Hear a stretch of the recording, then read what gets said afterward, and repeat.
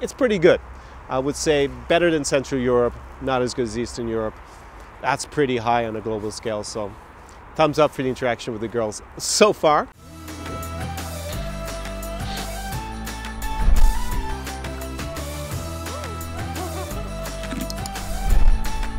Tsar Experience.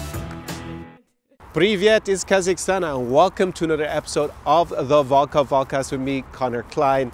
This is the Tsar Experience, and this is my first vodcast from Central Asia. I'm in Almaty, Kazakhstan, and the genesis for today's video is actually from some of my clients and also some of you who've been following me on Instagram, some viewers on Instagram. If you're not following me on Instagram, definitely go to my handle at Tsar Experience. You get a look behind the scenes when I'm traveling, a lot more raw and maybe candid footage of what I'm up to on a daily basis, and it's very helpful for you to know about what it's like if you come to hang out in the regions that I'm in. Normally, of course, I'm filming from Eastern Europe, so that's Russia, Ukraine and Belarus primarily, but I've been in here for the last 2.5 weeks in Central Asia. First I was in Uzbekistan, going down the Silk Road. Going to be a stunning vlog from Uzbekistan coming out here on the channel in about 2 weeks, so definitely make sure that you are subscribed and you've whacked that notification bell so that you get notified when I upload that one. It's definitely going to be an interesting and a bit of a different vlog to what I normally shoot on the channel. So basically the question was, Connor, what the hell are you doing in Uzbekistan and Kazakhstan, and should you also be interested in coming here? You are a regular viewer of the channel if you watch this podcast, so you know that I'm obviously a big advocate of traveling in Eastern Europe. So as I said, Russia, Ukraine and Belarus. So why have I come here? And today's podcast, I'm going to go through just a few things that you can expect and make a bit of a comparison with Eastern Europe and parts of Central Asia. So when we talk about Central Asia, where the hell am I talking about? I'm talking about Kazakhstan, and no Borat jokes. It's nothing to do with the film Borat. That was obviously a complete spoof, and it was not even shot here in Central Asia. Never mind Kazakhstan, it was actually shot in Romania and they don't speak Kazakh. None of the actors are Kazakh, so definitely forget all that.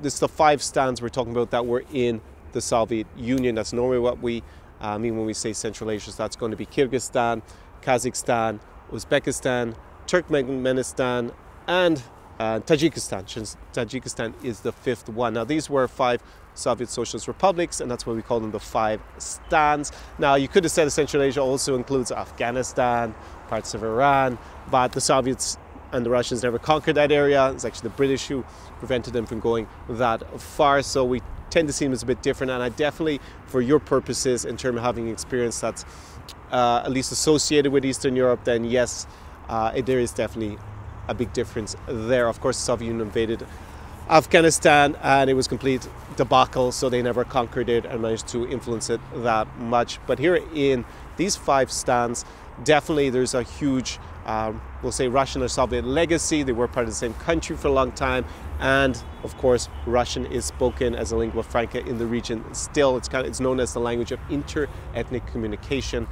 because all of the 5 stands obviously have their own national languages. Like here in Kazakhstan it is Kazakh, and these languages are a little bit similar to, say, Turkish.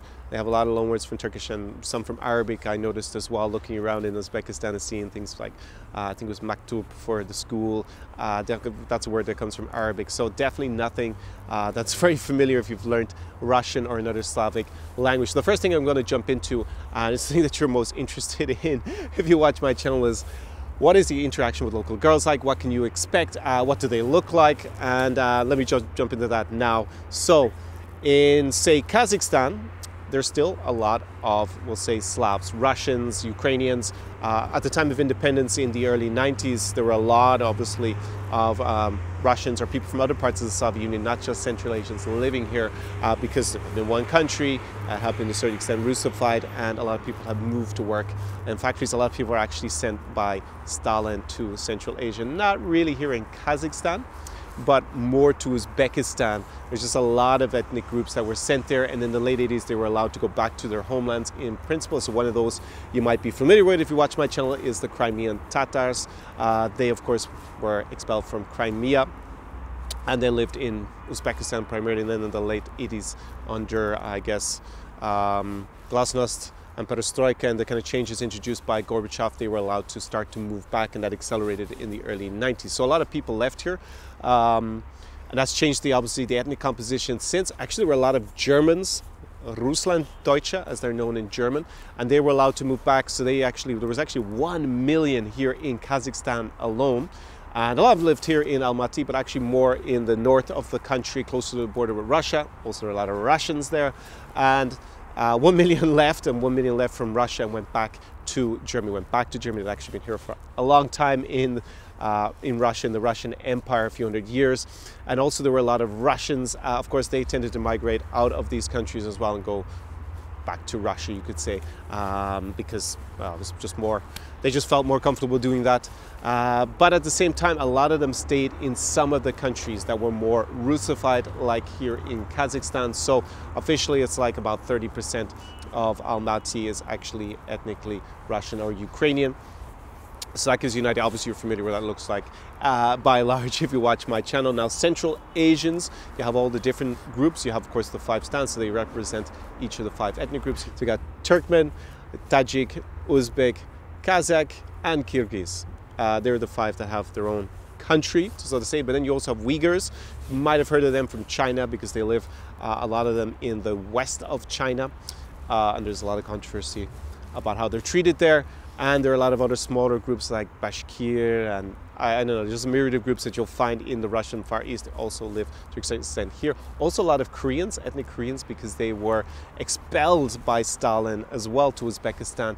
And I've seen a lot of Korean restaurants here in Kazakhstan, so apparently there are a lot of Koreans, ethnic Koreans who were expelled or who moved from the Russian Far East near to the border with North Korea and Manchuria and China, and they came here obviously in like the 1930s, and then they stayed, and not so many of them went back to Korea since the fall of the Soviet Union. So you're going to see a lot of those other ethnicities that don't actually have their own country, or they didn't have their own socialist republic. So that gives you an idea. So it's going to be about 2/3, say in this city, is Kazakh. And that's actually been increasing gradually. I had a look at the historical data. So the trend is that it's going to be more and more. They're moving from other parts of Kazakhstan to the big cities, urbanizing. Also, you have the capital to the north, Nur Sultan, the capital that was moved in the early 90s. That was because, well, one of the theories is because they were worried about the percentage of Russians and non-Kazakhs living there. So there were a lot of Germans at the time who actually left, and they wanted to settle that part of the country because it was close to the border with Russia, and they were worried that maybe one day Russia might decide that it should be in Russia itself. You have seen that in Ukraine, obviously, in the last 6 years, that was not an undue concern to have. So maybe pretty appreciative of Nazarbayev, the former president, who made that decision, who instigated that decision.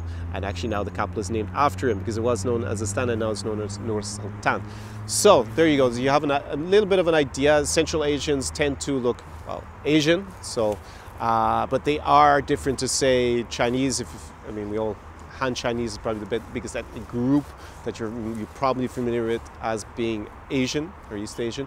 And Central Asians tend to be, I would say, on average, a bit taller, for sure. Maybe a little bit more darker in terms of skin complexion. And I mean, obviously their faces look different. It's more, well, Central Asian as opposed to East Asian. So maybe Google that, maybe show a few photos of what the people there look like. And they definitely have a very distinct culture that I've seen. Like, for example, here in, well, I'll go to this later in the video, but they're big into horse meat. It's more this nomadic tribesman on the steppe culture, as opposed to having a more sedentary culture historically. That's actually why there are not so many cities or historical buildings in the cities here, in particular in Kazakhstan. I'll go into that later in the video. But in terms of girls, I would say, compared to the countries I'm normally in, the look is obviously on average different. You do have people who are mixed between Central Asian and say Slavic, and then you have a certain Slavic minority. That's pretty big here in Kazakhstan, less in Uzbekistan where it was previously. There it's probably in the capital maybe about 5%, and obviously the majority of people there are Uzbek, who look a bit different to people here in Kazakhstan. I would say definitely like distinctly different, having gone from one country to the other. And they have a lot of Tajiks also in the cities I visited in Uzbekistan, they actually tend to look often more like people from Iran, if you're familiar with that. Maybe the Kardashians are Armenian, but so definitely not like them. But the look is actually a little bit similar, I think, to what you would see there. That's why I thought of the Kardashians off the top of my head, but that kind of Iranian Persian look. You see that quite a bit amongst Tajiks or people in Uzbekistan, and a little bit here also in Kazakhstan. I've seen that look, which I actually like quite a lot personally. So you see, you have a little bit of diversity. In terms of if you happen to be someone who's actually into Asian chicks or have that what's known as yellow fever, then this is probably a good place for you because the majority of girls are going to look like that, the majority of people look like that. But of course, on my channel, normally we're covering Eastern Europe, so you do have that minority of Slavs. And then you have the slightly more Iranian look, I would say, that you find in parts of the region as well. I've also been to Kyrgyzstan on a previous trip. I'll dive into that in a little bit as well. Again, they look more Central Asian. They look more Asian, we'll say, in terms of features than, say, Iranian in general from what I see. I haven't been to Tajikistan or to Turkmenistan yet. I was going to go to Tajikistan on this trip, but since I've been a Caesar, a bit Tajik, then I can give you my feedback on that look at least. And then Turkmenistan is like the hardest to go to. I'm going to have a video, a tip Thursday, about the visa-free regimes, and actually Turkmenistan you need a visa for, and it's pretty much known as the North Korea of Central Asia, so not too many people go there, and it's a bit of a strange place apparently, but I have to go there myself, maybe on a trip later this year. I'm not sure if I'm going to be really allowed to film very much there, but we'll see. Anyways, so I went out and partied, which is the thing that you want to know about the most, and I also opened up Tinder here to see what it was like. And I would say overall, in terms of looks and what is appealing to me, and obviously if you watch my channel, you have a fair idea what I like in terms of aesthetic look. I do hang out in the region of the world with the most beautiful women in Eastern Europe. And I think that actually the level of beauty is quite high here. Not just amongst the Slavs, but also amongst Central Asians. Of course, it is a little bit more of a different, obviously, aesthetic look, so a little bit of a different taste. But overall, I would say that maybe you're not going to see as many beautiful women here in Central as you're going to see in, say, Ukraine or in Belarus for sure. But I still think the level is extremely high. I would say probably a little bit higher than Central Europe, so countries like Hungary, Romania for sure. I think there's a lot better looking Central Asia, or people in Central Asia on average. So definitely I think in terms of just the natural beauty that you're going to see, which is always, as guys, we're very visual, we're primarily visual, so this is the most important factor. As superficial as that is, I would say giving it a thumbs up overall.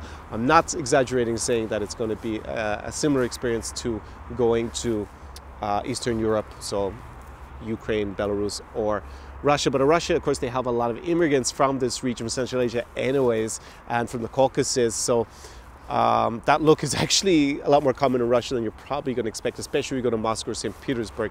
It's maybe the percentages change a bit. Obviously, Central Asians are the majority here, whilst they're a minority in the big cities like Moscow and St. Petersburg. But you're going to be, if you go to those cities, going to have a little bit similar taste. You're going to have this mix of Slavs and Central Asians, and they're also from the Caucasus.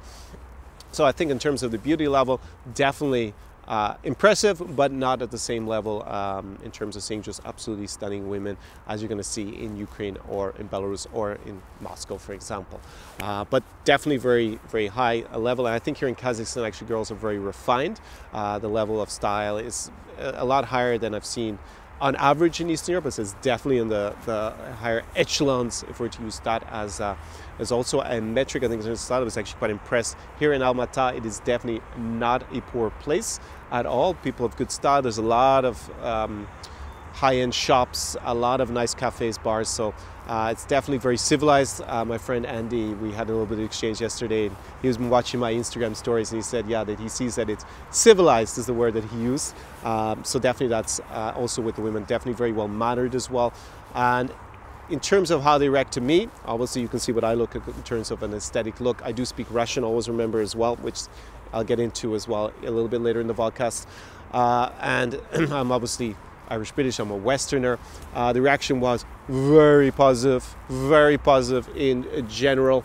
Not sure if that's going to be the same for all foreigners, but because there's so few tourists here and the people seem pretty open and friendly, at least in Almaty in Kazakhstan, also in Uzbekistan, I thought definitely you're going to be popular if you have my aesthetic look for sure, if you were to come to Central Asia. So that's something also to factor in how popular you're going to be. Now, most Central Asians are Muslim, not entirely of course, but most of them are Muslim. They tend to be a little bit more conservative than in Eastern Europe. There are, of course, the 30% that are Slavs. That's going to be more or less similar, but they are definitely a bit more conservative in terms of sexual mores. And they tend to dress less alcohol, I would say, on average, for better or worse. It depends what you're into. I don't like girls who are very drunk anyways, so that's not such a big deal. But you will see a lot of girls drinking non-alcoholic cocktails. It's not like going to Saudi Arabia or something like that. It's not extremely religious.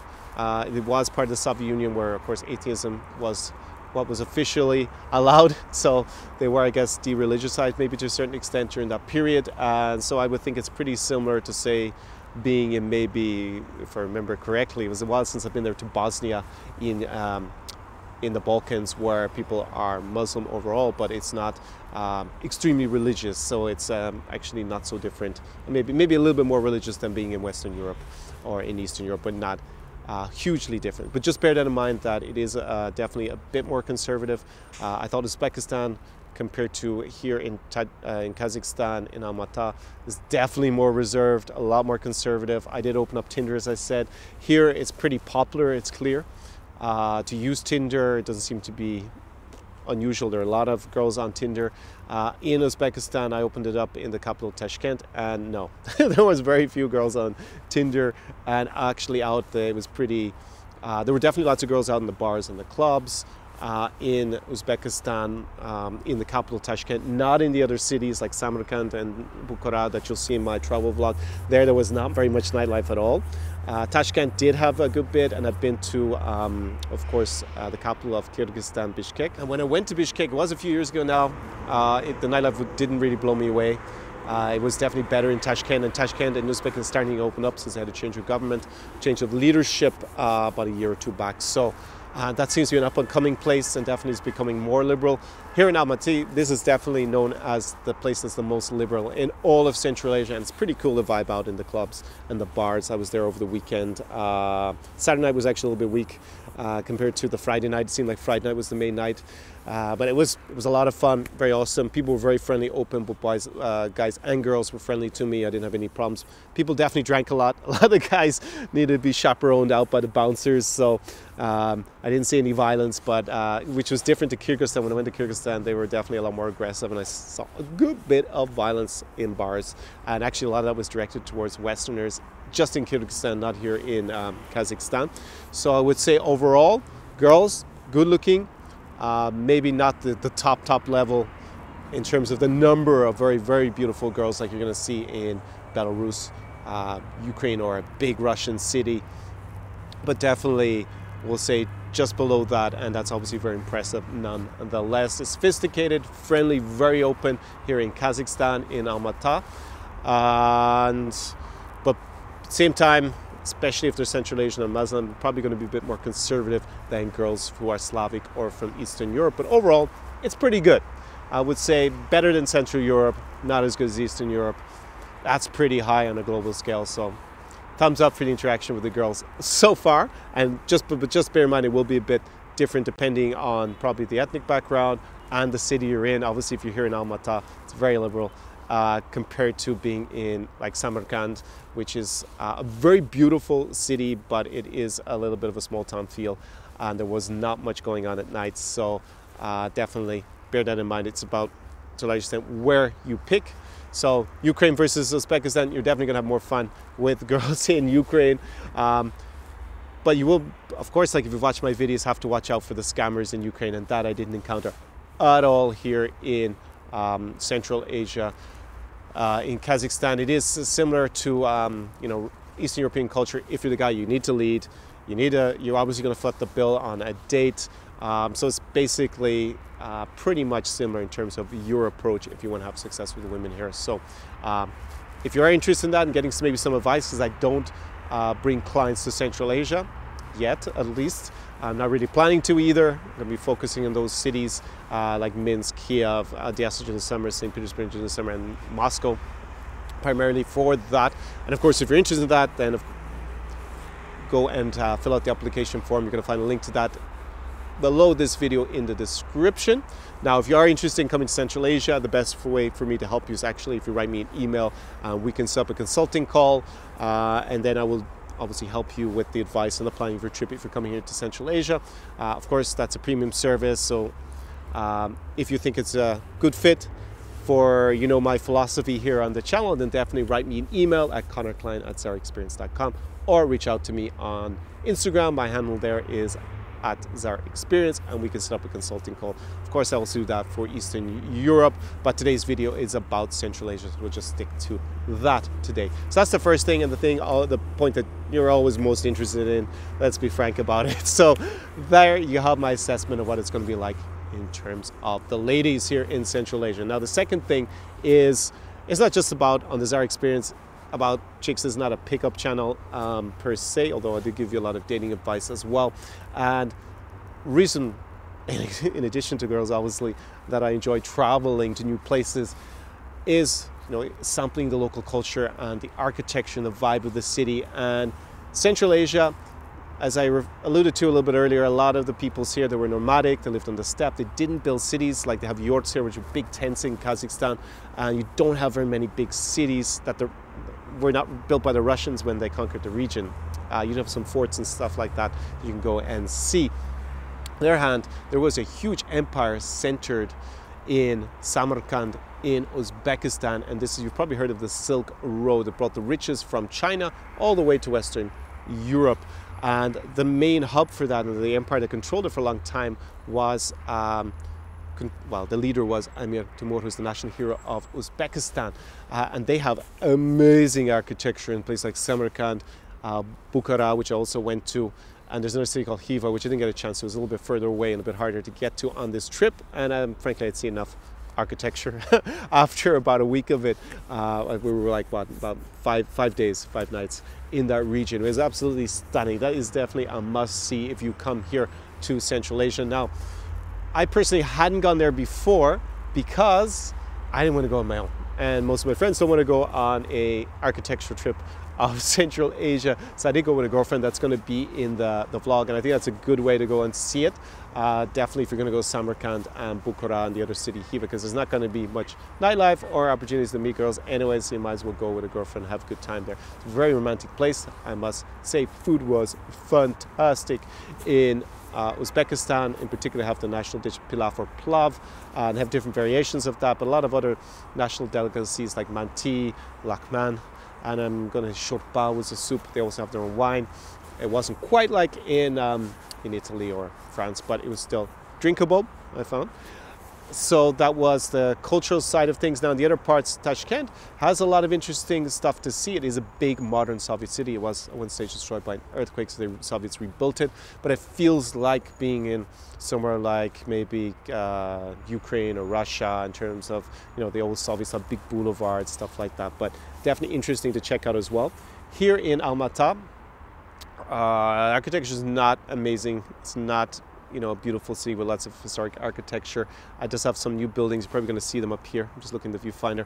That's just been built. I was over there. There's a lot of nice office buildings, very nice upscale shops and restaurants and stuff like that there. But in terms of historical architecture, because they didn't build big cities traditionally, you're not going to find them. In Bishkek, it was not very memorable for its architecture either. And Dushanbe looks very similar basically in terms of the architecture, capital of Tajikistan. Turkmenistan, Ashgabat, it looks bizarre. It's all white marble everywhere. The streets are empty. I watched some other travel vlogs about it. Just Google Ashgabat or put that into your search bar in YouTube and you'll see some travel vlogs from there. And hopefully in the next year I'll also make one for you. So that's just maybe more a bizarre experience. So I think in terms of like the culture and architecture, Uzbekistan is extremely strong. It has amazing food, really top architecture. It's so beautiful there. And that's definitely worth seeing if you were to come to the region. So I think in terms of that, in terms of nightlife, as I already mentioned, then definitely here it's, and in terms of cafes, restaurants, and just kind of more a more cosmopolitan vibe, Almaty is great, I have to say. Nur Sultan, the architecture was built a lot in the 90s, a lot of more futuristic buildings. It looks interesting. I haven't gone there yet. Had intended to stop over on my way here, but then my flights changed, so I didn't get my 8-hour stopover to actually just go in and look at the architecture. But that is also interesting to see. It's very cold there in the winter. As you can see, I'm in early February, and it's probably just around freezing. It's not that cold here in Almaty. But in Nur Sultan, it was minus 27 last week. So bear that in mind if you're coming here during the winter. It can get very, very cold. So that's in terms of the cities and the culture. In terms of language, because I know that normally my viewers don't speak Russian, so you probably don't have a great command of the Russian language. That is going to be more of an issue, I have to say, than being maybe in Eastern Europe in the big cities. They just don't have the volume of tourists. This, surprisingly, some people spoke very good English here in Almaty. But of course I speak Russian, so especially when I was talking to girls, they basically all replied to me in Russian. I had maybe one girl throughout the entire week who tried to speak to me in English. But you do see that maybe in cafes and some restaurants, if they speak English, it tends to be a very high level. But otherwise people are maybe a little bit shy about it, and I didn't get the impression that it is particularly high. And it's probably about the same at best as being in Eastern Europe, so pretty low. Don't expect it's going to be like Prague in Central Europe or Poland, like going to Warsaw. No, not at all. That is going to be more of an issue, so definitely it's worth investing in learning Russian in general anyways if you're interested in this region, but definitely if you plan to come to Central Asia, probably a little bit more. And interesting, Russian, not everybody spoke amazing Russian if they were young. In Tashkent, when I went to the outskirts of the city, I had to do something there for an afternoon, and actually a lot of people, the Russian was not really, really good, especially if they were young, because they're just not used to having to speak it. They could understand it, but they weren't great at replying. So the level of Russian is probably declining overall. Here in Almaty, that's not the case. It's bilingual as a city. I would say most people seem to be speaking Russian more than Kazakh here, so definitely if you speak Russian you won't have a problem. The only place where English I found spoke a lot on the trip was in Bukhara, which is a historic city, a bit smaller than Samarkand, on the Silk Road. There actually everyone kept approaching us in English, because obviously apparently I look like an English speaker, and that was the only place that happened. So definitely because that was very touristic and it was a smaller town, and the economy depends on tourism, they did seem to speak English, and it was actually pretty good, the English that they spoke to me. So probably you're fine if you're doing a touristic experience, but you know, on this channel I don't really recommend that. It's not so interesting for me personally to be on a package tour, be brought over to buy souvenirs, not my scene. Also because I'm location independence, I can't drag everything with me all the time. So definitely invest in learning Russian, expect the English skills to be at best overall like Eastern Europe, so pretty low. So just a little bit more about the food and the cuisine. As I said, in Uzbekistan it was pretty top. I really love the food in Uzbekistan. Here in Kazakhstan, because it's very cosmopolitan here in Almaty, there's a lot of good restaurants. The food overall was very good, very high standard.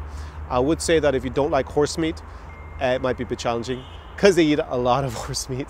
And actually girls in general told me they eat it themselves at home, who I met here. So it's definitely a national tradition. It's not just something for tourists or something they have just randomly. They eat horses pretty much as they seem to eat lamb and beef. So I had a very good horse steak. I ate horse at least 4 times already here. I grew up with horses.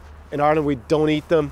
We just obviously ride them and stuff. So it is a bit maybe of a weird thing. I don't think I like it as much as, say, good beef steak or a very nice lamb chop, but overall it was very tasty. So just be prepared for that if you have some, like if you were a vegan, which probably not if you watch my channel either. It's going to be a big struggle in Central Asia because they eat a lot of meat. Reminded me a little bit of the Balkans. It's getting a bit chilly here, so I'm going to conclude on just one final point, because I also want to put my drone up since I got it back, and actually went cloudy, so it's going to suck my drone footage from Kazakhstan. Infrastructure. Now, that's actually also an analogy to the fact that my drone was confiscated as Tashkent airport. I did get it back. Going to talk about that in the vlog. And yeah, so I have no drone footage at the moment. Trying to resolve that. Getting some drone footage and some rights to it so I can show it to you in the vlog. Infrastructure was not very good in terms of internet connectivity. It was pretty terrible in Uzbekistan. For large parts, I just couldn't upload stuff. Just in my hotel in Samarkand, Dalimach. It was actually pretty good in the reception. It was very fast in the reception, but otherwise it sucked everywhere. And also then the phone reception, using it on your phone, was not great. A lot of times my Uzbek SIM card just didn't work. I don't know if I was just unlucky, but it stopped working quite a few times on the trip. So just be aware, don't expect the infrastructure in terms of internet to be great in Central Asia. Here in Almaty, it's okay. It's not super fast, but it is faster at least than Uzbekistan. I can't vouch for the other areas because this is a while ago when I was in Bishkek, and then it was fine in my apartment when it was in Bishkek, but not super fast. So I definitely thought it was better in Eastern Europe than here in Central Asia. Other issues with infrastructure, the trains are very good in Uzbekistan. Very good, fast, modern trains. It just was a problem as a foreigner because you couldn't buy a ticket online with a foreign credit card, which is like so annoying in 2020. Come on, Uzbekistan. Which meant that basically I had to pay an agent where they charge you a big surcharge just to basically pay with a credit card, Uzbek credit card, which is stupid to lose that money for that reason.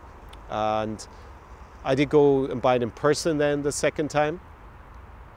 And then there was another issue with the terminals. It seems like your foreign credit card will now work in most terminals in Uzbekistan, but most of them were not aware of that, so they told me no, it won't work unless it's Uzbek card. And I said try it, and then normally it works. A couple of times it didn't. So it seems to be I've improved a lot, but they didn't think, for example, I could even pay in a foreign credit card at the ticket office for the trains. So I was like, yeah, it's not good for your tourism promotion if I have to go and keep withdrawing cash to be able to pay you. But they seem to be improving that. But the online, not to be able to buy the train ticket is like, come on. Like, what year is this? It's 2020. So definitely they could work on that. Here in Almaty, worked everywhere. My credit card, it wasn't a big deal at all. They add the tip actually here onto the card. You could just be aware of that as well. Then both in Uzbekistan and here in general in Kazakhstan, they add the tip in. It was 10% here in Almaty. Actually, it was 12 to 20% a lot of the time in Uzbekistan. The one thing that I should have mentioned, but it's only getting to now at the end of the video, which is really interesting, is the price level. Price level was extremely low. If you look it up online, it's one of the cheapest parts of the world at the moment here in Kazakhstan and in Uzbekistan. So a lot cheaper than Eastern Europe, so cheaper than Belarus, Ukraine, and Russia. I have to say, if you want the kind of lifestyle I'm sure you want in general when you come here, so you want to go to the nice restaurants, drink the good coffee, go to the nice clubs, drink the good cocktails, hang out in the nice places, smoke the best shisha. Here in Almaty, it was not any cheaper than being in Minsk or Kiev. So this is February 2020, I'm shooting this. So dramatically cheaper, obviously, in New York, Paris, or London. Obviously, it's less than half the price than there. Maybe down as much as a third of the price, I would say, depending on what you're doing and where exactly you are. It could be that cheap. So still great value. But considering that it's, if I take a taxi, for example, it's basically almost for free in the city in Almaty or in Tashkent. It's not going to cost, it's hard for a taxi to cost more than €2. It's a little bit over $2. Like to go to the airport, I think, I actually had a friend bring me in, so I had looked it up. It's probably going to cost me like, I think less than €3 to go to the airport, around that kind of price level to get to the airport. So very good value for taxis. A lot cheaper, half the price than, say, Eastern Europe. But if you go to the nice places, it's probably about comparable. If Samarkand, on the other hand, it was very cheap, and Bukhara to eat in, definitely was half price, I would say, to Eastern Europe. But the accommodation, there isn't as much on sites like Airbnb. As a result, there's less competition on accommodation. It's maybe more heavily regulated, I don't know, or just local people haven't started to rent out their places as much as you would expect. Definitely like Kiev, for example, or even Minsk or St. Petersburg. So the prices were definitely higher than I was expecting, and it was comparable to being in Kiev or Minsk for sure. Whilst if you look at the overall price levels and the rental levels, it should actually be a lot cheaper, but it is not. So overall, in terms of price, very attractive. Still going to be the same as being Minsk and Kiev, which is obviously very cheap compared to even Central Europe, never mind going to expensive Western Europe. Definitely very good in terms of price. Just be aware that sometimes the connectivity and the infrastructure is not at the same level as you would expect. English, of course, if you're relying on it, also going to be a bit tricky at times. And in terms of the girls, also better than Central Europe. So I think if you're planning a trip and thinking Eastern Europe, Central Europe, or Central Asia, it's in the middle. it's definitely going to be a lot more fun and more interesting, I think, than going to Central Europe. But at the same time, you're probably going to have a better, more Tsar-like experience in Eastern Europe, in Belarus, Ukraine, or Russia than here. But overall, I'm pretty happy with my experience. That is the end of today's vodcast. Anything else I should say? Well, obviously, if you're interested in seeing more of the conference Central Asia, I am going to come back in probably a few months and make a vlog here from Almaty, maybe go to Tajikistan. I will not be focusing on this region. The channel is obviously focused on Ukraine and Belarus. That's where most of the videos are from, and I will be going more to Russia in 2020. So rather than spending a lot of time here, I really want to show you Russia as much as possible, especially do some more content from St. Petersburg and Kaliningrad, which have become kind of a little bit visa-free now for European Union passport holders, not for North Americans yet, or for UK citizens who obviously left the EU sadly at the end of last month. So I'll be focusing mainly on content from there over the next year, but there's going to be a little bit more from also Central Asia. So if you're particularly interested in Central Asia, then obviously subscribe and whack the notification bell so you get notified when I upload the videos here. And that's about it. If you've been to Central Asia, definitely drop me a comment below in the comment section. Let everybody else who's watching this video know how you got on. And I will see you very soon in another video from Central Asia, because we're going to edit up the vlogs here before I get back. Tomorrow I'm flying to Minsk in Belarus, magical Minsk. До свидания. See you very soon. Tsar Experience.